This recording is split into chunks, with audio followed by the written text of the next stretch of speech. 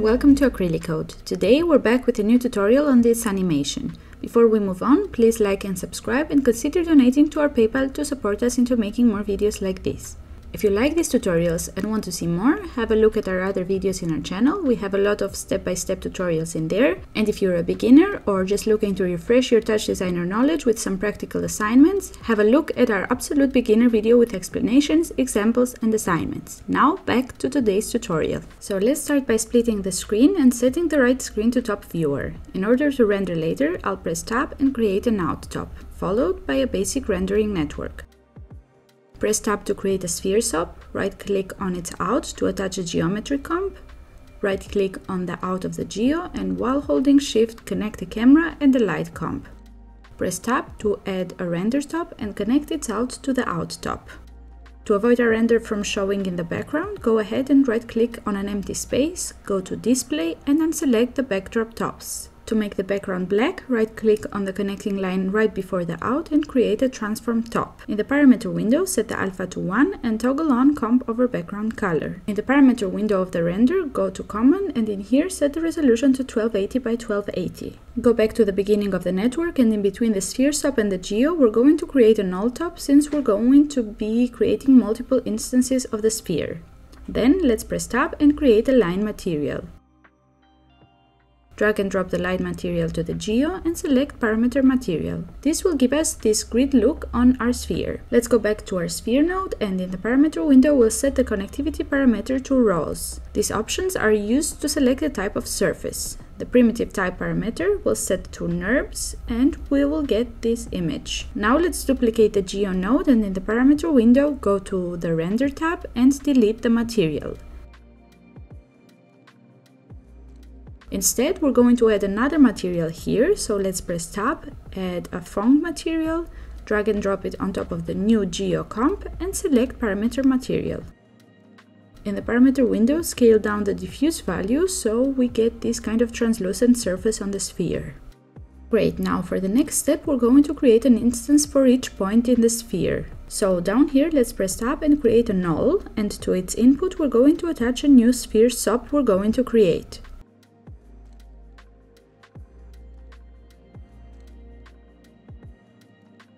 Right-click on the out of the null and attach a geometry. Go to the parameter window of the sphere and we're going to scale it down. First set it to 0 and from here we go our way up until around 0.007. Go to the geocomp next, in the parameter window go to the instance tab, toggle on the instancing and in the translate op we're going to drop our null from the original network. Set translate x to p0, translate y to p1 and translate z to p2. Right now we notice that the particles are being instantiated right at the surface of the lines. If we go to the geometry parameter window and increase the uniform scale value to 1.3, then the particles will move away and surround the original sphere. Now for the next step we want to bring some movement into our image. To do this we're going to create 3 LFOs. Let's create the first one and set the channel name in the parameter window to X. We'll copy-paste the LFO twice and set the channel names of the new LFOs to Y and Z respectively. Once this is done, let's select all LFOs and set the frequency to 0.1. Then we'll press Tab and add a merge operator. Select all LFOs again and connect them to the merge op. Right-click after the merge and add a null chop. Right-click after the null and add a limit SOP. The limit SOP takes the samples fed to it by chops and it creates geometry at every point in the sample. For now, we only see one point here. If we connect it to the null in the top, it will still only show the one point, because we're only creating one single point. To fix this, we're going to add a trail chop after the merge. In the parameter window, we'll set the window length in samples. Now we see this effect on our image. These lines are hard to distinguish since this geo doesn't have any material. So let's press Tab and create a constant material. Drag and drop the material onto the geo and select parameter material. And now we can see the instances being animated, but this looks a little drastic, so we're going to tweak some values. First, go to the beginning, select all LFOs and decrease the amplitude value to around 0.38. Go to the geo next and set the uniform scale back to 1. For the next step, we're going to change up the movement of the instancing. Right-click after the trail and attach a limit chop. In the parameter window, go to the Quantize tab, set the Quantize value to round and the value step to 0.022. Go to the trial node and set the window length to 40.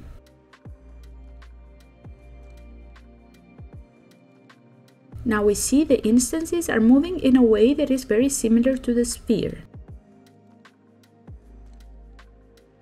Now the sphere that is providing the points for the instances is this one up here, and we're going to reference this sphere in a second.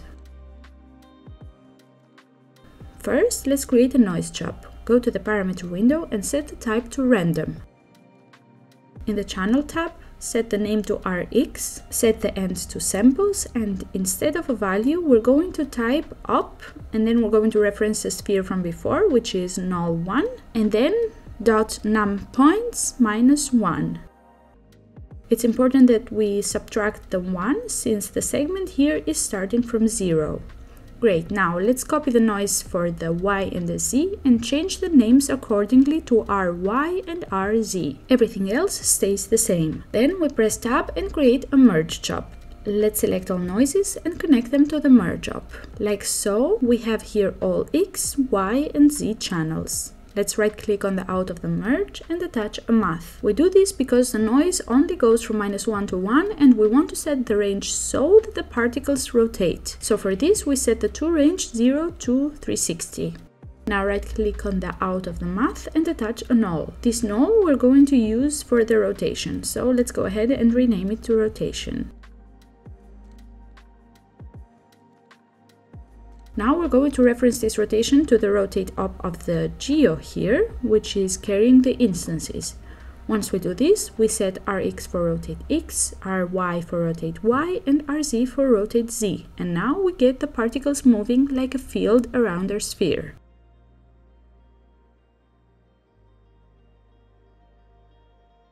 Next, we're going to transform the background. Let's press tab and add a grid sub. Right-click to its out and attach a null sub. Next, attach a geometry after the null. Right-click in between the grid and the null and attach a transform. We'll use this to scale the background. So in the parameter window, set the uniform scale to around 4.24. Now press tab and create a line material. Drag the material and drop it onto the new geo and select parameter material. Here again, I only want the rows of the grid to show, so back to the parameter window, I'll set the primitive type to NURBS and the connectivity to rows. In the parameter window of the transform, we'll set the rotate Z to -45 degrees, the translate Z to -1, and the rotate X to 24.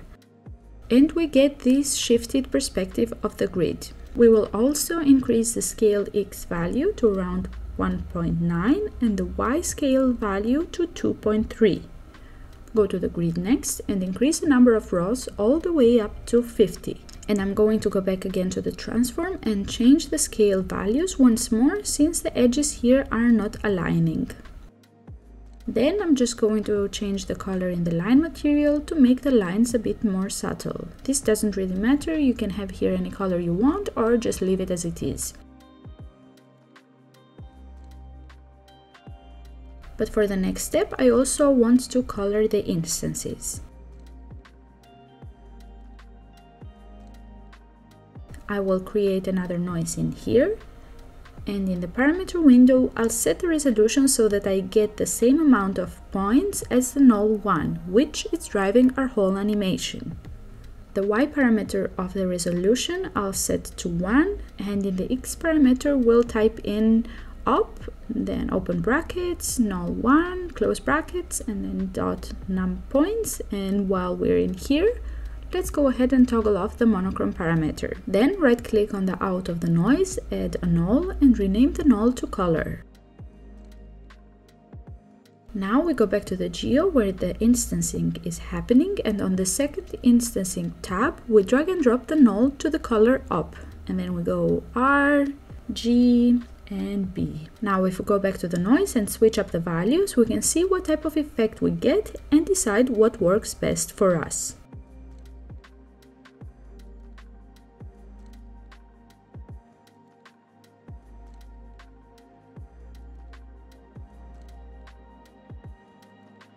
Once we've decided, we can go and play around with the transparency of the material of the sphere. So first, we can go up to the Common tab of the material and toggle off the blending. Then go to the Alpha tab and set the alpha value so that the sphere is only slightly visible.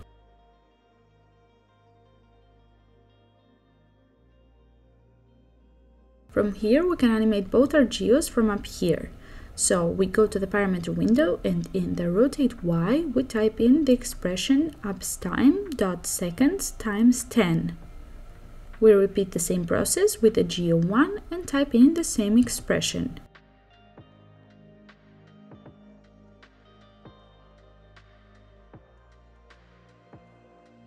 If you're here and you notice the render doesn't look so clear or the program has slowed down, what you can do is select all the nodes in our network and turn off the viewer. This will give us a performance boost. And this is basically it for the main visuals. What you can do from here to change things up is you could bypass the limit node here in case you want the particles here to be more straight line shaped. And right now we're also using a constant material here because this material is cheaper to compute. But if your computer can handle it, you could instead replace the constant material with a line material. This can give you more flexibility, meaning you can control how the lines look with the parameters of the material.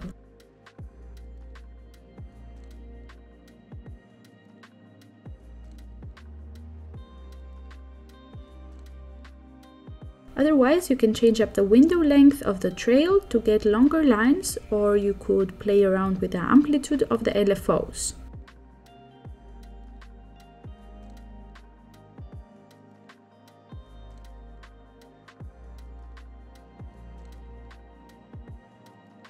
What we could also do is attach a math operator after the limit, and if we change the multiply value, we can affect how close or far the lines are to our shape.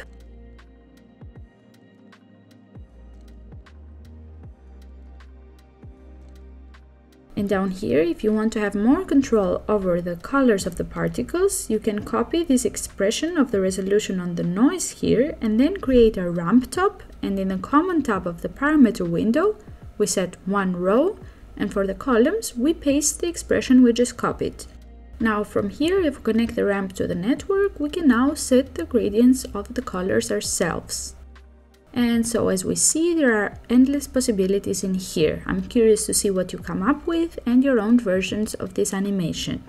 If you recreate this, do tag us on Instagram. Otherwise, this was today's tutorial. I hope you enjoyed watching and learned something. If you want us to make a specific tutorial or have a question, just let us know in the comments. Please subscribe to the channel to support us in creating more tutorials like this, and I will see you next Friday with another tutorial. Until then, have a great time. Bye!